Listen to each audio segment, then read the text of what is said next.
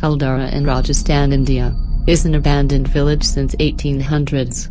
The village was established in 1291 by the Paliwal Brahmins, who were a very prosperous clan. It is said to carry a curse of the villagers who migrated to other places.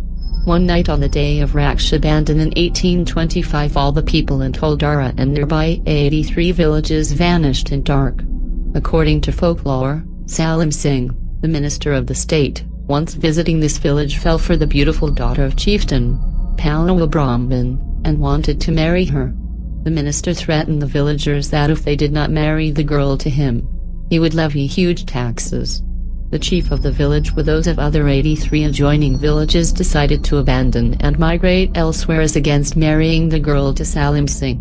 Nobody saw them leave, nor did anyone figure where they went. They simply vanished.